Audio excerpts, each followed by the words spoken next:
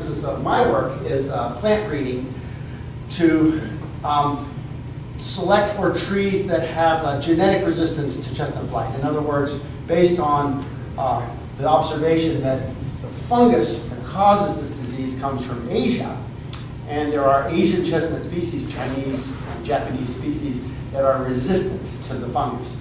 And by making a hybrid between the Asiatic species and the North American species, we can incorporate that disease resistance in our American chestnuts.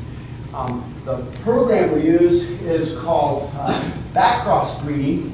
Here's a naturally occurring American chestnut that is, by the way, let me back up here. We also see evidence of naturally occurring hypovirulence. This is a virus-infected stem that's infected with a virus-infected strain of the fungus. These occur naturally in Tennessee, but at very low rates. But occasionally we see them. We can breed those trees. The backcross breeding, from a genetic point of view, is called introgression. The idea is not to replace the American chestnut. I don't want to replace it with some hybrid.